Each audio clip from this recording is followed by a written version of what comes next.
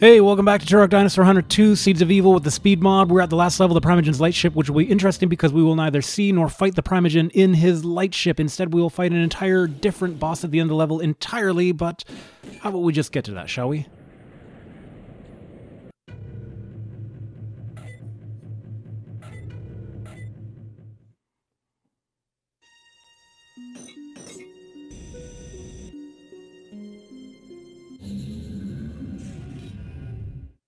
The Primagen's Lightship.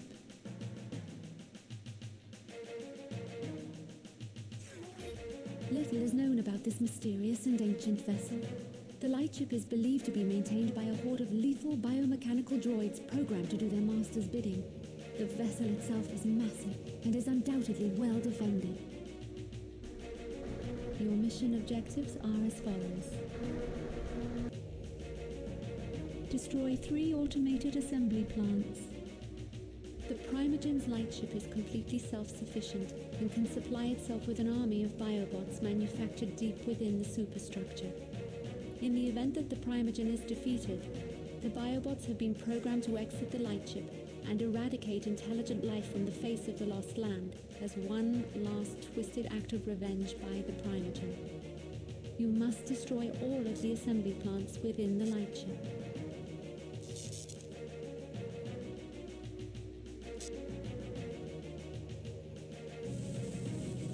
Purify the River of Souls. The waste created by the Lightship's power cells is responsible for the toxins that poison the River of Souls. By reversing their polarity, the toxins will be eradicated, and the River of Souls will flow pure for the first time. Tens of thousands would benefit from its clean, cool waters.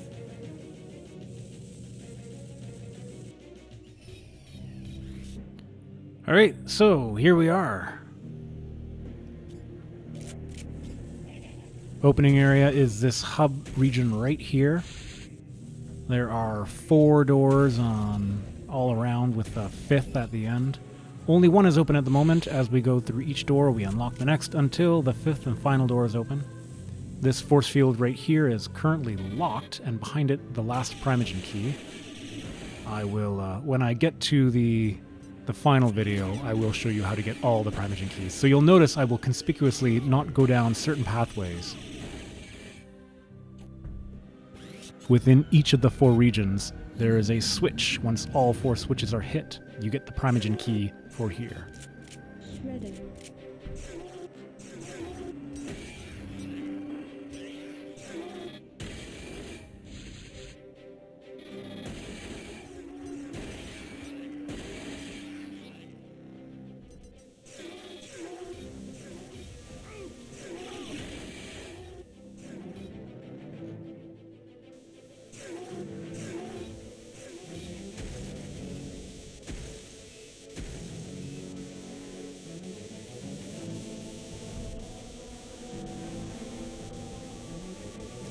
Flying up to the vent, I grab that ion capacitor. There are 4 of these in each of the 4 wings, 16 in total. You need them to shut down the generators that are poisoning the River of Souls.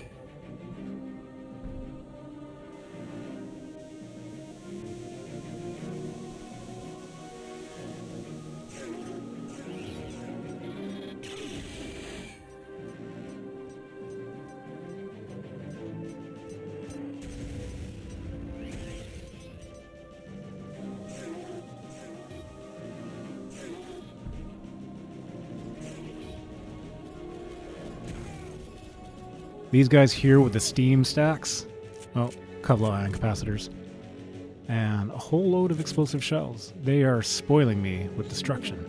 Those biobots there with the steam stacks, I think they hit scan with their bullets, so it's good to kill them fast because you can't dodge their shots. The other biobots indeed fire lasers and you can dodge those.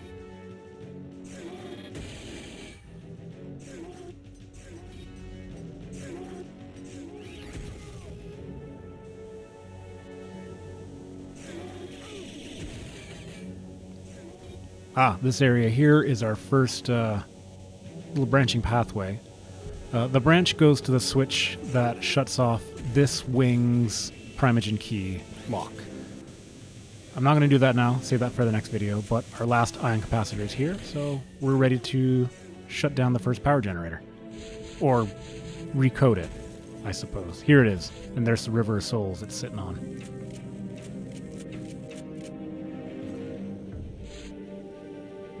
There we go. Power generator recalibrated. We get all 4 of those done, and it'll be the first time since the dawn of time that the River of Souls hasn't been deathly poisonous. And here we are back at the hub.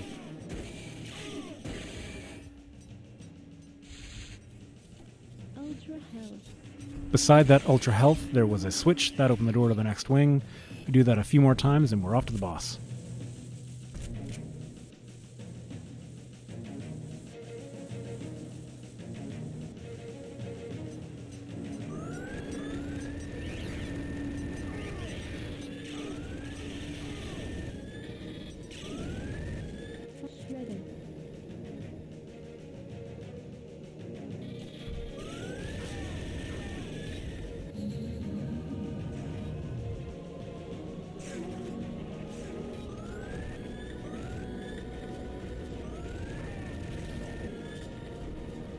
There's a few of these little vent regions. They are not a lot of fun. They actually slow down the pace of the speed mod. You don't really notice it, I'm sure. I don't remember. Without the speed mod, because Joshua just moves too slow, but yeah, they're slow here. So that switch activated a little moving platform that I could have hopped on, but, you know, when you can just clamber up the ledge, why not?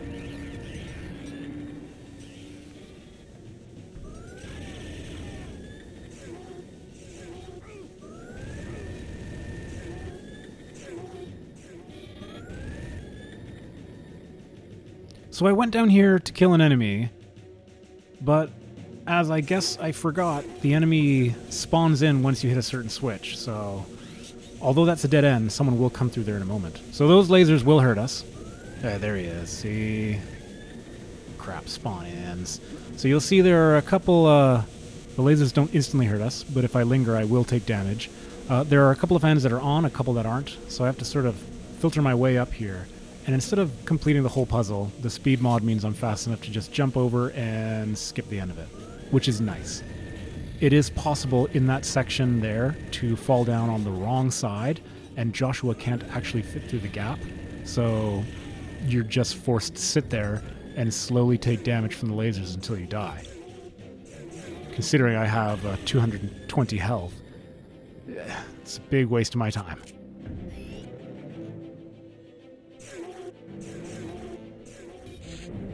And another vent area. Just going up to tag the checkpoint for later on. But our path forward is actually down.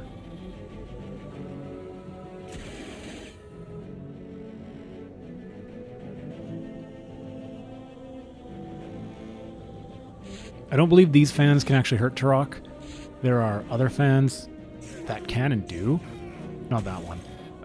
And right there, that enemy, that biobot, just hit the switch to close the bridge there. That is a scripted sequence. You cannot stop it. And that little movement I made with my mouse was pointing out one of the last weapons we get in the game. So I'm going to go pick that up.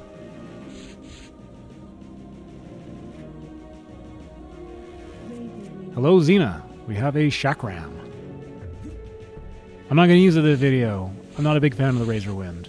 I prefer to kill things faster, and although that weapon is fun to use and gory and wonderful, it appears too late in the game, frankly, for me to make big use of it outside of acquiring it early with cheats. But I'll use it next video. Show it off.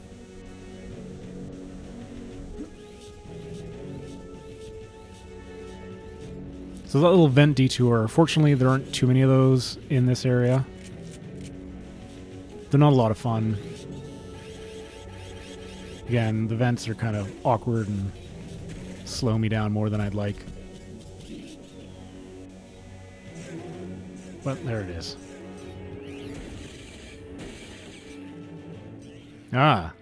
We don't have the ability to get through here yet. That's our last feather ability. So we will be back for here.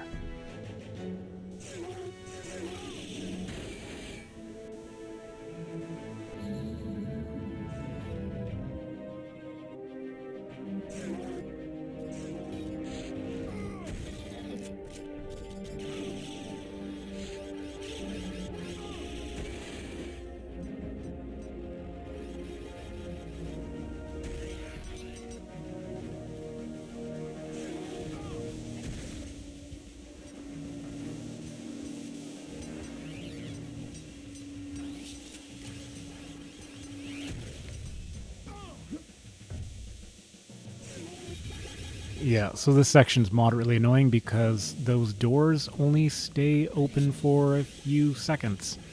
And there's an ion capacitor on either side.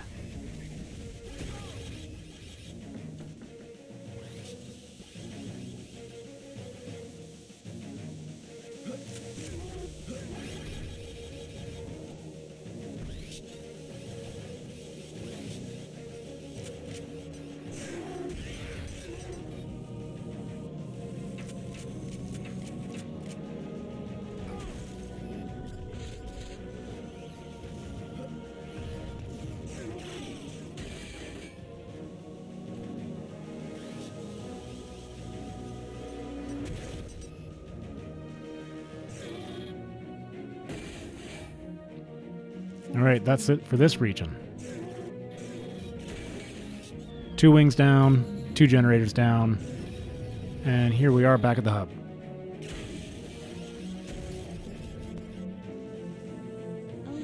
There's the next switch, and the next wing is open. You'll notice there are power-ups waiting for us around that central force field. Every time we come back here, that is a little respawn ammo point, which is convenient for us.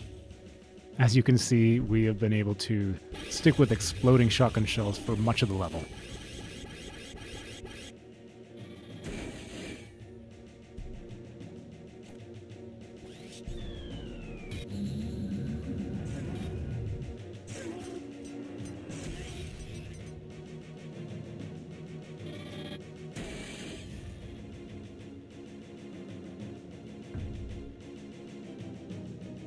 I was really hoping for some more shredder ammo there. Mag 60 though.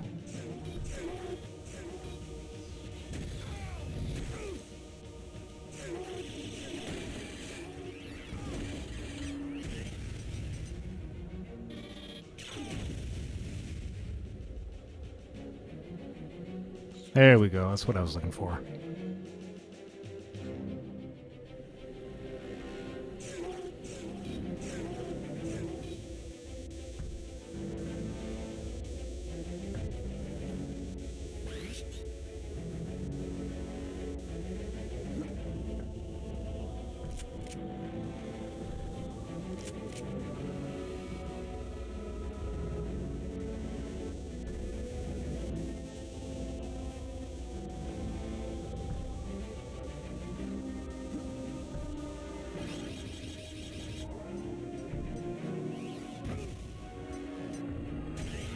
So mini puzzle here, there are 3 switches around this one locked room, and I need to go in there to get one of the capacitors.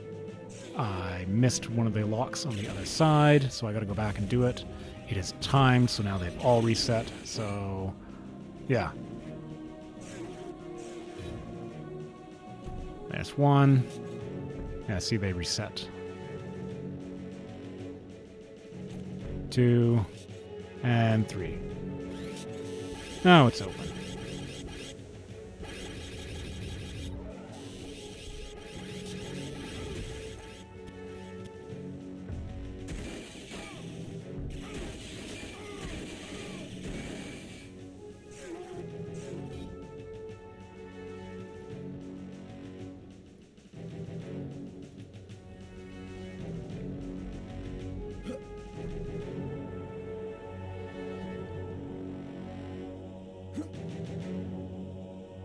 I believe this is the last little detour in these tunnels. Those fans that are at the end of tunnels actually do cause damage. Fortunately, the ones that send you up and down do not. The lasers will, though. I'm gonna make sure I don't touch the lasers.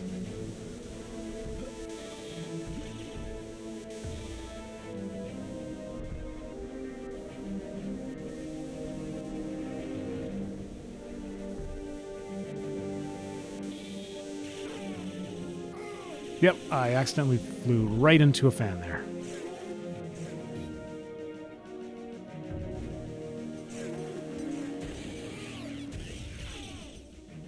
One of the reasons I'm mapping out those dead ends is because it will help me when I come back in the last video to remember where the Primagen key force field switches are. I can quickly look at my map, see the area I didn't fully map out, and that'll help out. So I'm not just doing it for fun. Like that right there. That is one of the other Primagen map keys. Sorry, one of the other Primagen force field keys for this level. Not mapping that out, so I know to come back here.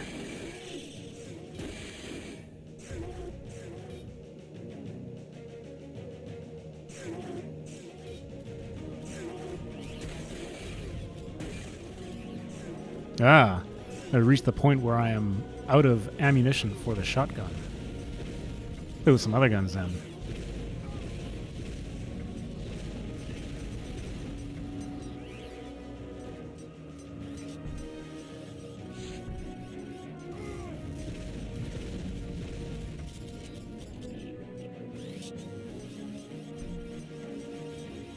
One of the reasons why I like the Shredder so much versus other heavier ordnance is you may have noticed that the regular shot for the Shredder is very effective at shooting those annoying little turrets that automatically pop up in the various tunnels. Switching between those two with the quick change ammo key is, well, very efficient in destroying things.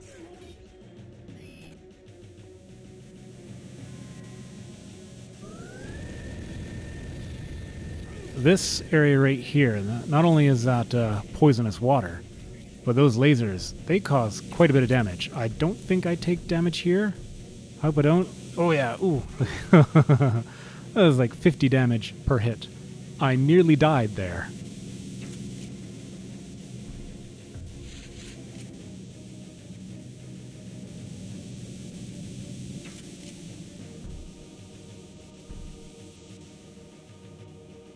There we go, though. One more to go.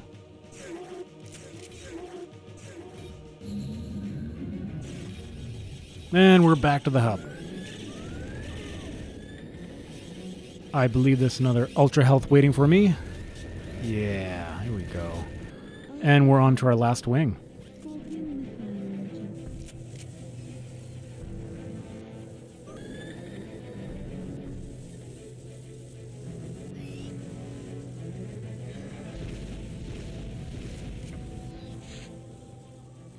Just wanted to make sure I picked up that missile launcher there, the ammo for it, so that the next time I come around, some useful ammo, like exploding shotgun shells, will spawn for me.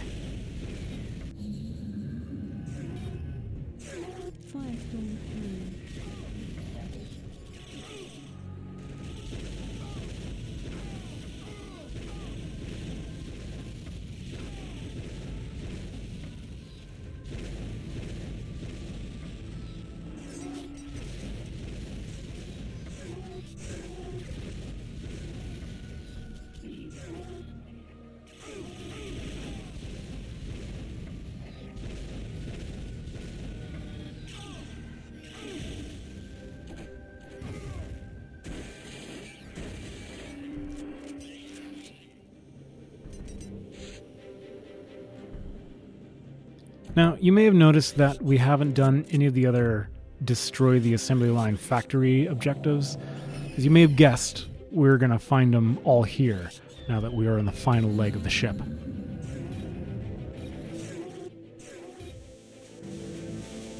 And in fact, here we are.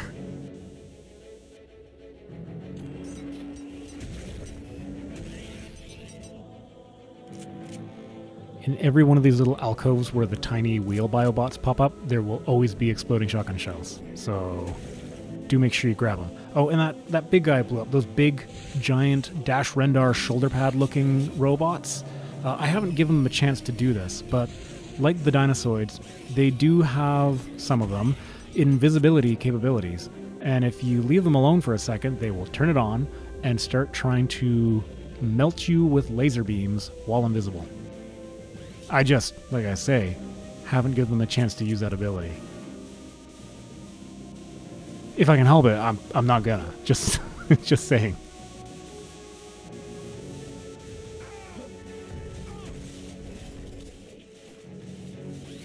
And this right here is our first objective. I miss this a lot in regular playthroughs because having to shoot that tiny box to get to those weird pistons is not immediately obvious.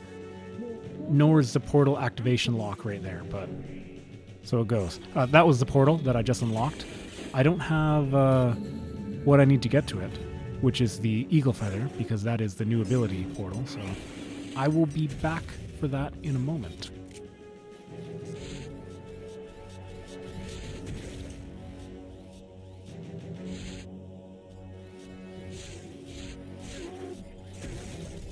And I do mean a moment because, well, there's the other assembly plant. There's a feather. I just picked up an ion capacitor. This door just opened up. And here's another assembly factory line. Grabbing these laser cells.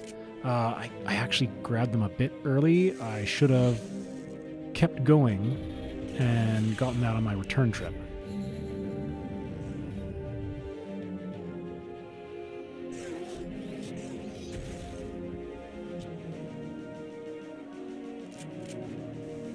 And red laser beams, which we know hurt us.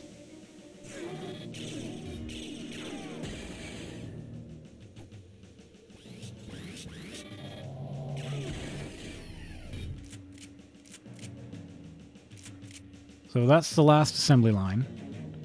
Here's the trick. We swap out these blue laser cells with the red laser cells.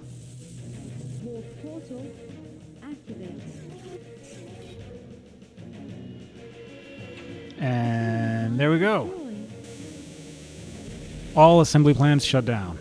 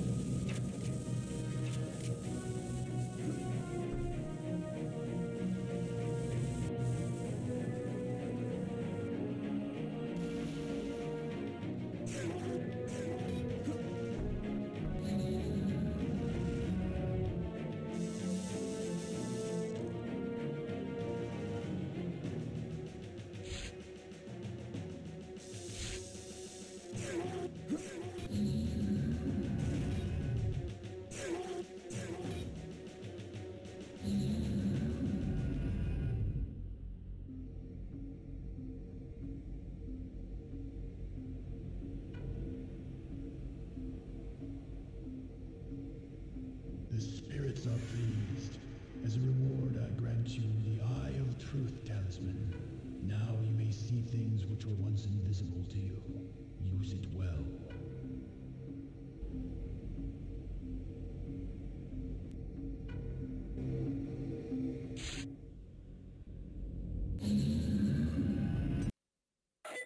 We now have all the eagle feathers. We can now get all the Primagen keys. We can now access every secret optional area in the game. Now we don't need the nuclear weapon to defeat the final boss. In fact, the nuke gun kind of stinks. But let's get it.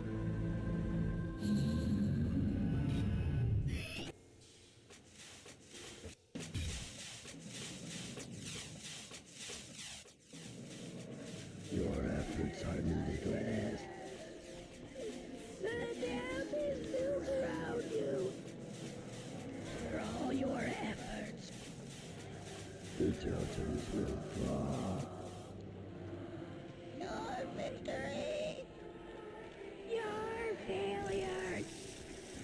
Order or chaos. They all fuel the unquenchable fire of oblivion. Accept the inevitable.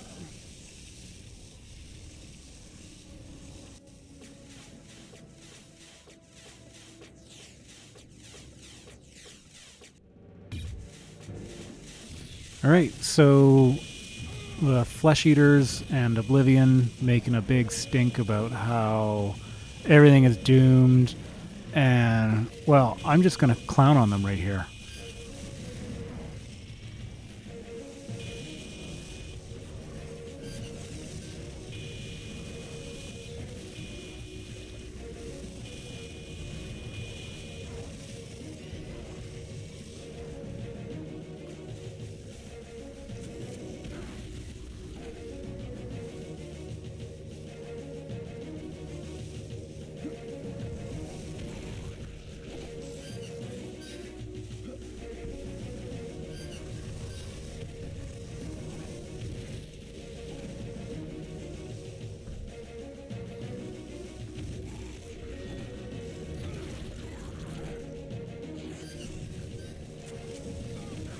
I mean, they really don't stand a chance. You guys were a little bit frightening when I didn't have much of an arsenal. But I have every weapon now. Again, barring the nuke, but the nuke's kind of useless.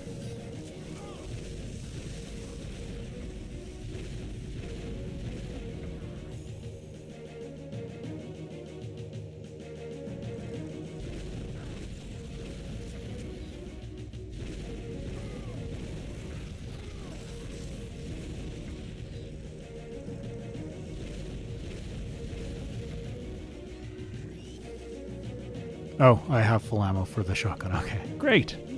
Last nuke weapon. And more dialogue. Thank the Council that you still live, Turok. This new evil continues to confuse me. Though I do not understand its power, I feel that its source is eternal. Do not let this threat deter you. The Primagen must be stopped, or all is lost. It was really no big deal, Adon. And as I mentioned to Crow in an earlier video, all this storytelling is set up for Turok 3 Shadow of Oblivion. There will be no payoff for this at all in this game. But hey, we got everything that isn't a Primagen key. And well, now we can go fight the boss.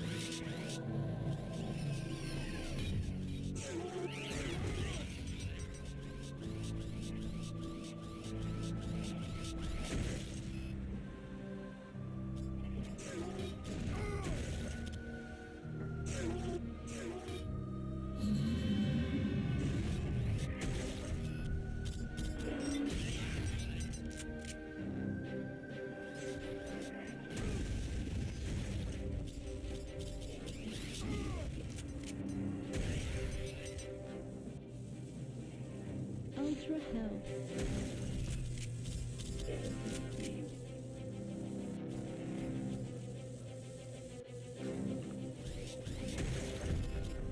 Alright, and you know it's a final boss when, like in Turok Dinosaur Hunter, there is a gauntlet of weapon pickups. But here we go, let's see what's been keep an eye on the Primagen's Lightship this whole time. As I said, it is not the Primagen. It is some horrific flesh monstrosity known as the Mother. This creature is related to the Flesh Eaters and, by extension, the Blind Ones, and Oblivion in some way, shape, and form. Let's try out the nuke, shall we? Did you see that? The nuke did the same amount of damage as an exploding shotgun shell. The nuke. We've gone through a whole whack of Oblivion portals, slaughtered countless flesh eaters, assembled it piece by piece, and it's as effective, damage-wise, as an exploding shotgun shell. Whoop-de-doo. Anyways, here's the first stage of the boss fight.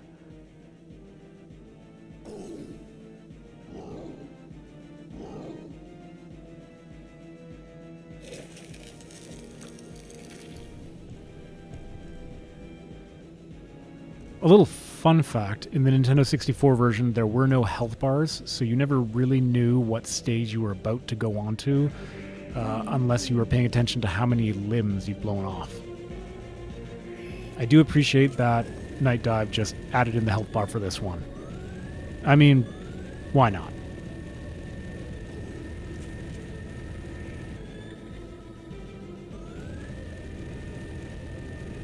Unlike earlier bosses like the Mantis Queen, the Mother is more susceptible to exploding splash damage, so I don't know why I'm using the Hellfire Cannon here. I should switch guns.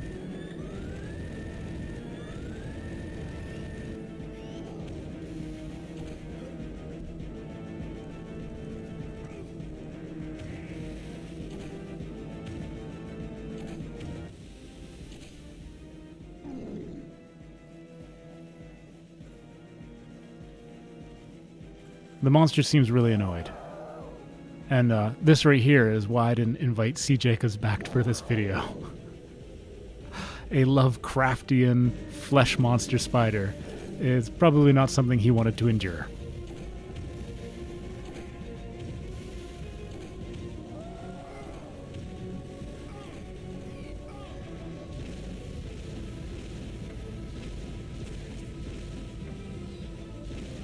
Now, if it wasn't clear, the face is the weak point for this fight.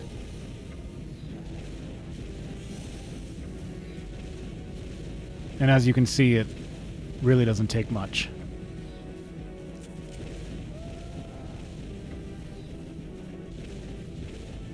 There we go.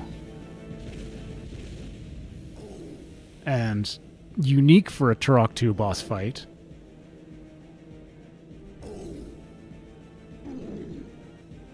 the monster backs away and roll credits for the level. That's it. We beat the Primagen's Lightship.